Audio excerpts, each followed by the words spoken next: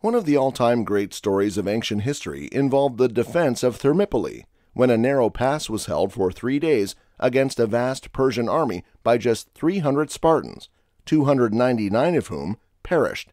The lone survivor then took the story back to his people. This legend flourished in the 21st century and was popularized by the 2007 Hollywood movie 300.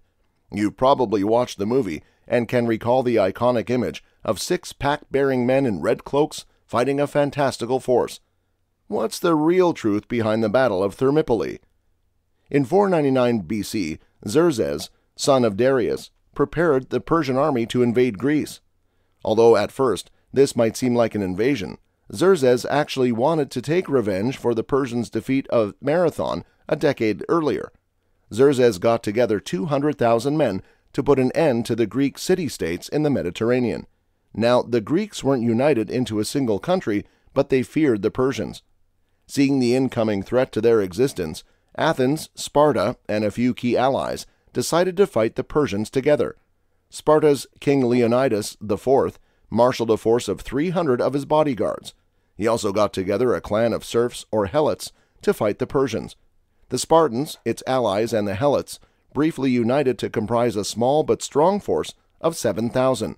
Knowing victory would be impossible if the Persian forces simply outflanked them by sea, Athens marshaled a force of 271 triremes to sail in the battle against 1,200 Persian warships. Leading the Persian troops was a force of 10,000 Immortals, a cohesive unit of feared soldiers known for fighting to their death. These Immortals were not only well-trained, but they were well-equipped too. Compare that to the 300 elite Spartans, the Greeks stood no chance of winning this battle. The Persians dealt a major setback when a significant portion of their naval fleet sank even before the battle began. The Athenians and allies stood a chance of winning the naval battle, but could their counterparts on the battlefield pull off a miracle? The Greeks were better trained and well-equipped and used bronze armor. The Persians used primitive weapons and shields made of wicker and wore light or no armor at all. This advantage was insignificant against the massive Persian army.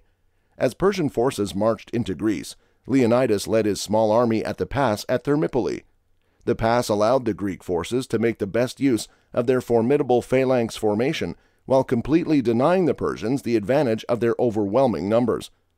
Taking advantage of his massive army, Xerxes commanded his forces forward into battle.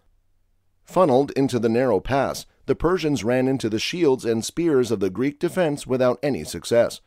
Armed with short spears and swords, Persian forces could not penetrate the layers of the Greek phalanx, and thousands perished while the Greeks suffered few losses. Enraged, Xerxes ordered his elite Immortals to enter the fray. He was confident that this would put an end to the Greek resistance. However, even the Immortals were met with the same fate, death. At sea, the Persian navy had heavy resistance from the Greeks. A significant chunk of their fleet was destroyed by the storm, and their ships were captured. On the second day, the Greek navy destroyed a vassal of the Persian Empire. Later, learning an alternate route across the pass, the Persians could launch a surprise attack on the Greeks. Knowing the secret path, Leonidas stationed an army of 100 men to protect it.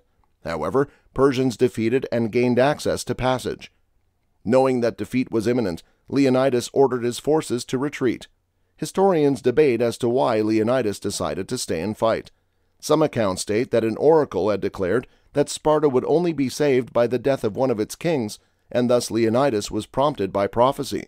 However, in all likelihood, Leonidas decided to stay and fight as a matter of sheer military necessity. Holding his ground with his remaining Spartans and a fourth of Thespians, the Greeks reformed into a compact phalanx, except for the Thebans, who surrendered to Xerxes without a fight. Flanked on both sides, a final battle raged with terrible violence. Surprisingly, with the Greeks' advanced training and weaponry, the Persians had to suffer a lot of losses. Unfortunately, though, Leonidas was eventually killed.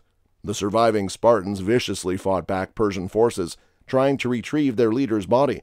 Eventually, though, even these Spartans were overcome, and Leonidas's body was finally crucified.